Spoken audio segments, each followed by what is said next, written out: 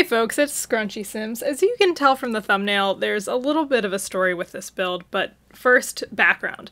So, if you've been watching my River Blossom Hills Let's Play, you know that Jules O'Mackey and some other Sims were trying to find careers in a certain field, and they just couldn't with all the careers with the expansion packs. It's kind of hard for those to come up in the newspaper or on the computer, so I thought, we shall make an employment office. So that's what this building is. This building is downtown, as you can probably tell from the terrain.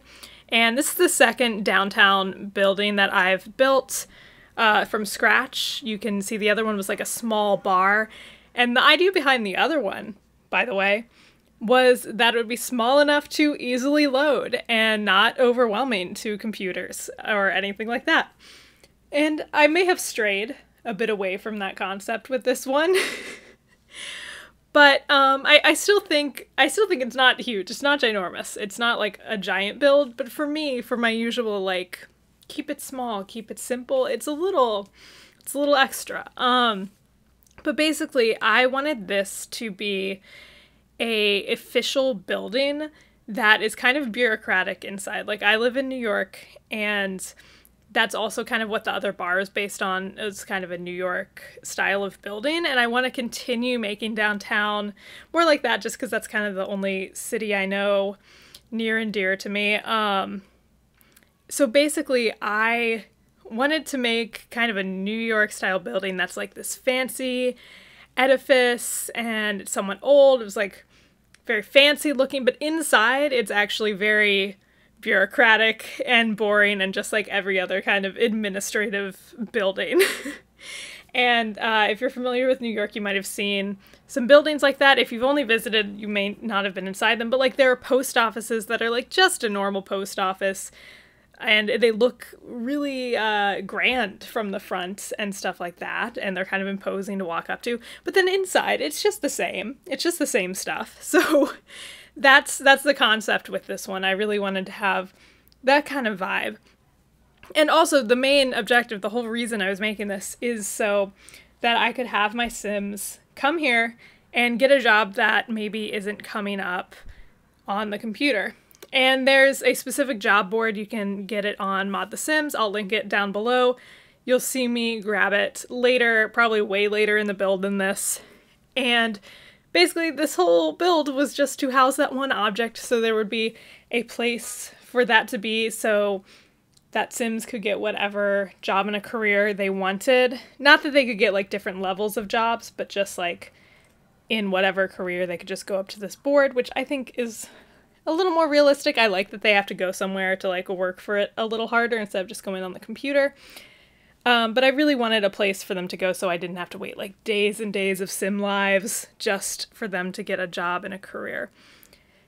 And so in the build right now, I'm using the mansion and garden like roof things, which I've never really used before, because I didn't have mansion and garden stuff for a while until like a few years ago. So I haven't played around with it a lot, but it was just perfect for this build. I was looking up some like what sort of shorter, older buildings look like in New York, like what do their roofs look like?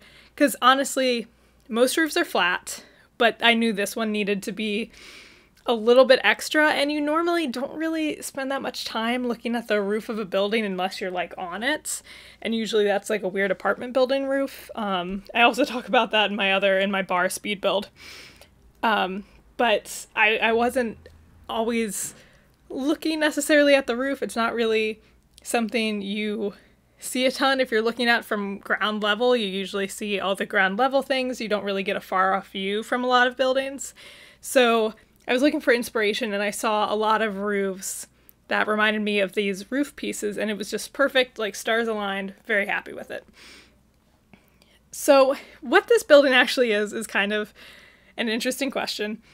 It's called an employment office technically, but I kind of think it's like a mixed-use municipal building. It's a little bit, once we get inside, you'll definitely see once I start decorating.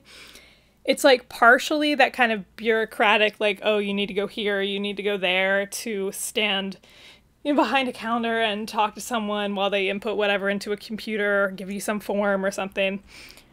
But then there's also kind of like a grander lobby. I put a cafe in one of the higher floors because it kind of started reminding me of like more sightseeing attractions in New York. Like the Met has a little cafe in it in like weird spots, and I like wanted some sort of food or drink object there for Sims when they're here. And there's like a little library section, so maybe it's also a library building. I don't know. In The Sims, I feel like you have a lot more multi-use spaces than in real life, maybe. But I felt like they all kind of go together somewhat, but it's probably a little more multi-use than in real life. And behind here, I was trying to figure out what to do with this little space back here, and I decided to make a little park. And I think this is pretty cool and realistic just to have a little like weird garden in the back, a public small park. And I think it'll be a really nice addition to this to have like other things to do besides just be in the building. Maybe like the Sims kids come with them when they go to the lot and the kids can like be in the park. I think it adds a lot of character, and it kind of makes it feel more like a street. Like I added this faux street on the side because I really want these builds to feel kind of cramped in a way that's hard to achieve in The Sims in general, but especially in Sims 2. Because I want this to feel like a little chunk of the city, and like everything is pushed really close to each other, and that's kind of hard to get. I also kind of nestled it between these large like neighborhood deco buildings, which I think is kind of helpful, and you'll see in some of the screenshots especially. I love how they look with the deco buildings because it does feel like this older building kind of nestled in between a bunch of newer high-rises, which I really like that feeling.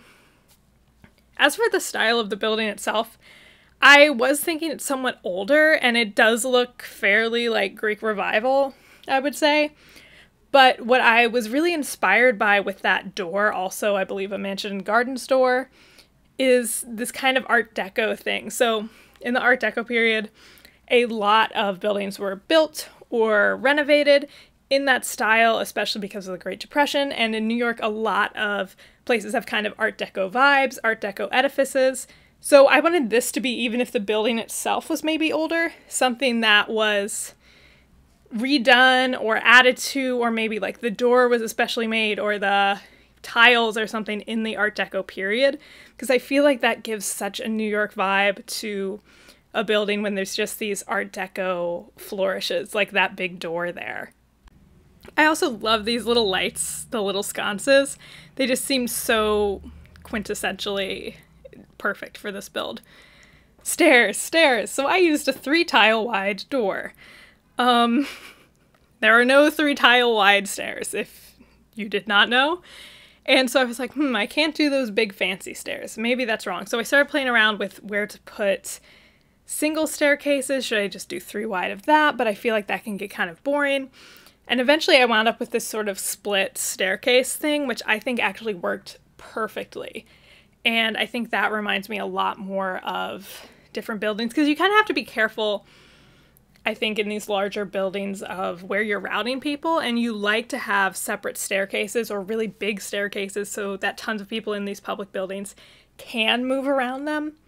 So I think that was very true to the architecture on this one. And these railings match perfectly. It all just seemed to work out. I'm really enjoying doing all these community lots. I feel like I really never built community lots until like this year, when I started trying to figure out more things that I wanted in my game and what I could make videos of. And I've just really been enjoying it. So I think I'm going to make some more downtown lots. I think maybe I'll do some like Blue Water Village stuff. I don't know. If there's any particular kind of community lot, especially you would like to see me build, I would be so open to suggestions, because I really just like doing my own take on those. Like, I think I like to renovate the Max's houses or use like a lot bin house. I usually don't like to build my own houses. Like, Sims are usually fine in the houses because I play pre-mates that they come in and they'll just renovate it as they need it. But I really like building my own from scratch community lot. It makes me really happy, and I feel like I don't know, it allows my creativity to run wild in a way that maybe It doesn't quite in houses. I really like to imagine these spaces. So here I'm putting in that little barista station and this little counter. I'm kind of picturing this counter. I don't know why I keep using the Met as a reference. It's really like not a reference for this type of building necessarily. I guess architecturally it a little bit is. But like, you know, you go up and you talk to this central like ticket situation or information station. I just think that is a perfect little nook for that. I could also imagine maybe this didn't used to be a city building. Maybe this was like a bank or something originally, and that's originally the teller counter. So I could see all sorts of different things. Maybe it was, I don't know, a hotel, not really a hotel type of building, but I could see that counter being kind of a historic thing that's been preserved, and now it's really just like a informational thing. And I did block off behind that counter with walls because, yes, in real life there would be Sims behind there, like at the front desk or whatever. But I don't really want my Sims going back there and like getting stuck. And it's okay, like I can imagine Sims being back there and what that would look like back there. I don't need my Sims to go back there. So I would prefer just to block it off. I don't know if Sims will get very frustrated and be like, but I want to sit in that chair. I want to look at that sconce on the wall and be upset they can't go there. But if they do, hopefully they'll have enough other things on the lot to occupy themselves. Yeah, and those are the chairs. And I like placing them in a way that's kind of natural, like someone just got up out of it or it's waiting for someone else to sit down in their spot. And in my builds, I really try to use a lot of Maxis Match sort of styles. And part of that for me is not really using like off-tile placements for objects. And a little bit of that is, I don't know if this is real or just like made up in my mind, but I feel like my game gets slower when I try to use those like off-tile cheats. And I don't know exactly why, maybe it's just overwhelming. But I like to keep it kind of in the Maxis style of like keeping things on tile, like what can I do with that restriction of literally everything needs to be in its own square. And I kind of think it's a fun challenge. I kind of think it makes my builds blend in with the Sims because I'm not like redoing the whole world. I'm not making my own world myself. So I really like when I can make something that blends in really well with the surrounding environment. And part of that I think is doing a little bit of that, and I don't personally mind it. I think it's a fun puzzle. But I know tons of people prefer things to be, you know, placed diagonally. Diagonally would be nice, or like in between two tiles or something, but yeah, not my vibe, at least for now.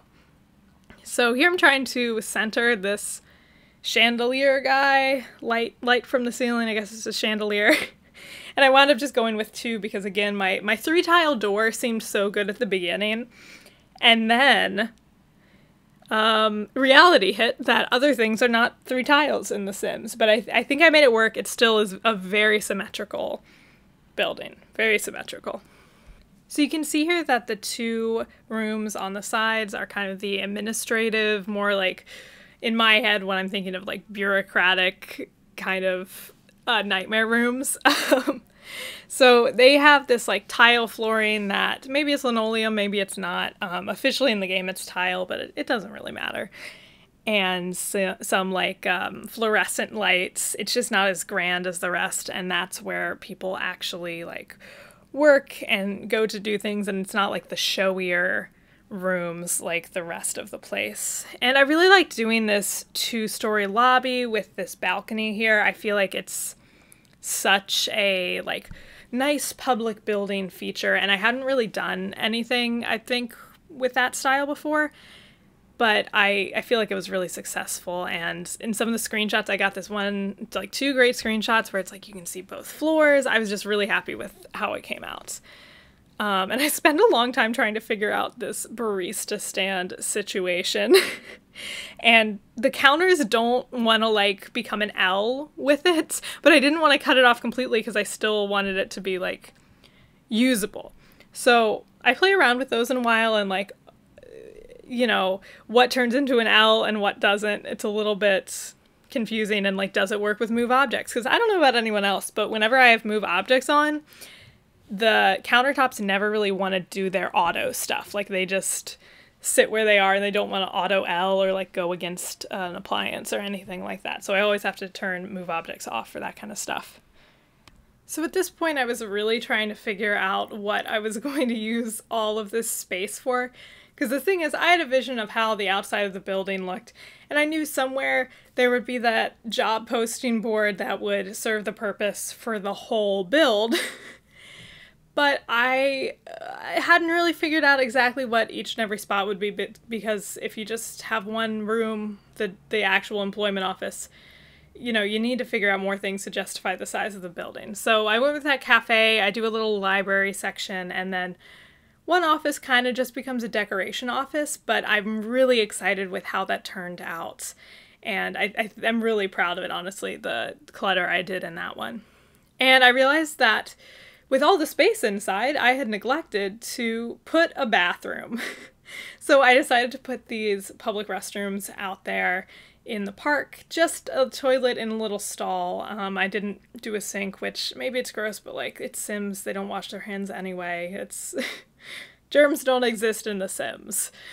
So I just did this. I thought it would also add a little bit more of the public park vibe rather than like, oh, this is just a garden off of this building, which is maybe kind of a small detail, but I liked the feeling that this was like its own public place, not just like a detached part of this building. So I'm really happy with how this turned out, this little hut. And I put a little like, what is that, breakdancing cardboard object, because I don't think I had put that anywhere before. I think it came with Free Time, I want to say, maybe Apartment Life. I'm not sure what that came with, but I thought it would be a good addition for this small park. And then just trying to do like this winding path.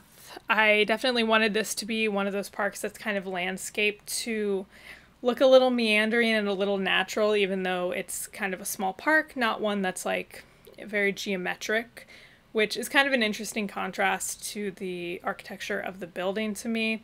So I was kind of inspired by like small sections of Washington Square Park for this. And later, like, I put a chess table in there, and it's just about like benches, chairs, tables, stuff like that. You know, park things, you know. And also someone performing. So I was just thinking about small sections of Washington Square Park, which I'm familiar with, which I live near and went to school near for a while. And that was kind of the inspiration for what's going on with this path and the flower beds and stuff like that. And I realized I kind of wanted a waiting area in the actual building because, you know, if you're going up to this counter and like you're the 5th in line and you just need to get this form submitted or like do something or pay the whatever, it's like you want somewhere to sit. So I play around with a few different things to be out there and I figure out what I kind of like best, but I thought that was a good thing to put in those kind of empty hallways. And I've really been enjoying landscaping with these Sims 4 conversions to Sims 2. I feel like the plants in Sims 4 work really, really well when converted to Sims 2 because the style of the plants is really similar, actually, the actual art style for those. Even though in Sims 2, it's like the plants that we have really stay within the boundary of their box, so they never overlap, and there's not that many plant options, honestly. So I really like having the Sims 4 plant conversions in my games, and honestly, they're probably my favorite Sims 4 conversions that I have. If I had to recommend any to anyone, I would recommend plants. They blend in so well. And I love how these lights look at night. I feel like this moment when I turned it to night was the moment where I was like, ah, yes. This build is turning out exactly how I want. I just love how the lighting, and I also don't have a lighting mod, like that's just normal Sims 2 in-game lighting with those like floor spotlight floodlight things. I just think the game can look so good sometimes, especially being 15, now 16, recently the Sims 2 16th birthday, 16-year-old game. It can really look so amazing sometimes. So I'm doing the little library nook up here and trying to figure out like what configuration of the tables do I want? what tables like serve what purpose, or desks really. Some of them are tables, some of them are desks, and what chair is good. And I ultimately really like this. It has kind of a nice public library feel. And I put a few computers there because if a sim doesn't have a computer, maybe they can come here. They can do whatever they need to do, and they can also do some reading. And also, it's a good space filler, let's be real. And trying to figure out what to put on these walls was kind of difficult because they're really a lot of walls and they're very imposing, and it's like you don't want to decorate it too much. Like, this isn't someone's house. There aren't going to be a bunch of like fun paintings everywhere. But I do think there needs to be some decoration, otherwise it would look very blank. It's just kind of what is the decor that will accentuate the architecture instead of kind of like cover it up and work against it. But this wall right here at the top of the stairs that you've already seen me mess with was definitely the hardest because there wasn't one thing. I think in a perfect world it would be like an Art Deco mural up there of like the city and workers, or like New York State. I don't know. I think it would be something like that, probably like made in the 30s on some like New Deal program. If you're not American listening to this, I'm interested. I don't know if people like in other countries know necessarily about, I don't know, the history of the Great Depression and those things, but basically in the Great Depression, the government sponsored a bunch of works and artists to do things, and it was in the Art Deco style because that's what was popular at the time. And so a lot of public buildings now have like murals or edifices or statues and things like that that were part of that push to pay artists and like reinvigorate the economy and make sure people had jobs and all of those kind of things. And I think it's really great. It's a good, you know, legacy of the government caring and sponsoring arts, which I really enjoy.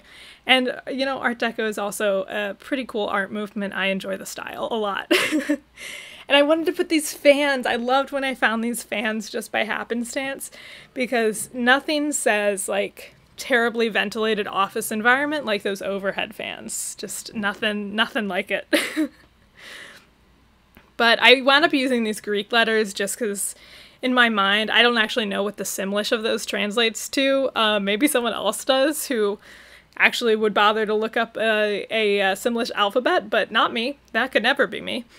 But I kind of, in my head, am picturing that's like New York City, New York State, whatever the like Simlish equivalent, or like, I guess it would be like Sim City. I guess Sim City is just two initials, but you know what I mean. It's like whatever the seal or the logo or something having to do with the place. So in my mind, like in the universe of my, I guess, River Blossom Hills Let's Play, or that's my only Let's Play, because there's a lot of other neighborhoods and like subhoods attached to it at this point. But in the world of that, it's not like New York, it's like Sim City. But in my mind, Sim City is like New York. So that's why I'm basing all of the buildings on New York. And I love these Sims 3 university conversion shelves. They're some of my favorite things, and they look so good in this office environment. Like, I pictured these offices to not even be fully digitized at this point, and there's just like all this stacks of stuff, and it's like, oh, where did we put that document? And you got to talk to the person who's worked there for 17 years, and, you know, sometimes things get lost, everything's dusty. That is how I view these offices, and I'm so happy with this office on the left, how it turned out. I just really feel like my clutter game was A+. I really feel like I conveyed the vibe. And not that I didn't in other places necessarily, but like, I feel incredibly proud of this office. In my like quote unquote real life, I do some production design / art direction for like short films and stuff. And what that basically means is kind of decorating a space to look how it should look for the world of the film or TV show or whatever you're working on. And that's basically what I got to do with these offices, is just make it look like very lived in, like the actual vibe. And so I think that's why I like doing these kind of like, ooh, how would this office look? Or it's in this old building, but there's this aspect to it because it's kind of a fun challenge to see, like, can I mix those aesthetics? Can I make it look lived in? And all of that. And it kind of reminds me of that kind of film work that I'm used to doing but haven't done in a while because of current circumstances. So here's probably the part where I should talk about what you've maybe been waiting for this entire time. How did this build almost break my game? Or how did it break my game? I did recover it. Don't worry, don't be in too much suspense. But basically, after this clip that you're watching, I did this in kind of multiple sittings. I tried to get back into the build, and every time I tried to load it, it wouldn't even load. It would crash during the loading screen. And I didn't know what was wrong. I could load other lots. Other things were working, but this one wasn't. And I like posted on Twitter, follow me on Twitter, ScrunchieSims, same username as this one, and on one of my Sims 2 Facebook groups. And basically I had to figure out what CC item was causing it, which wound up being the thing. So you see here, I'm going in and replacing those tables that turn to non-CC items and putting items back that worked better than the ones that the game replaced it with. And it was those chairs that were there originally. You might notice those are different chairs. I narrowed it down and went everything, but that chair and table set was in the game. It ran fine, so I'm pretty sure it was that chair and table set, sad to say. But it's fine, not a big loss. And I honestly realized that I didn't really use that much CC. I will say I keep my CC kind of organized, not completely by how recent it is. Oh, and there's that job board linked down below. I will link it. I love how these looks. I also got some recolors for it that I think make it look a little more natural. But I do keep my CC organized a little bit by how recent it is. So if I have a problem like this, I can be like, oh, my 20 last CC items I put into the downloads folder. That's one of the issues. So it made the process a lot easier because I did that and I sorted by like how recent I'd put stuff in there, and it really wasn't actually that much of a painful process. Okay, speaking of New York, I think you'll probably be able to hear some truck backing up somewhere in the distance. You know, I'm not gonna redo it, just gonna go on. That's life. You're getting a little flavor of the build with that little background noise. Just think of it as extra flavor. I'm immersing you in the environment. So I changed those to those benches to these chairs. I just think they looked a little more utilitarian and a little more city-ish and less folksy. Like, I think those benches are very like Pawnee City Hall from Parks and Rec, and these are a little more like city, like, oh my god, who has sat on this? I'm so upset. Why is it so slimy? Kind of feeling. And I didn't know exactly. I feel like maybe nothing would actually be on the like table or anything, but in the interest of having some good clutter and some good visual interest going on there, I thought maybe we should put something there. So I just put like a stack of newspapers and little, I don't know, I think that's like, it says document and pen is the name of that item. But anyway, as this build wraps up, I just want to say I'm really happy with how this turned out. I'm really happy I could eventually get back into the build. It took longer than I wanted to, so thank you for waiting for this video. But I'm so excited for you to see the photos. Like, I just think some of the photos for this look so cool, and they really like remind me of the city and just like walking through.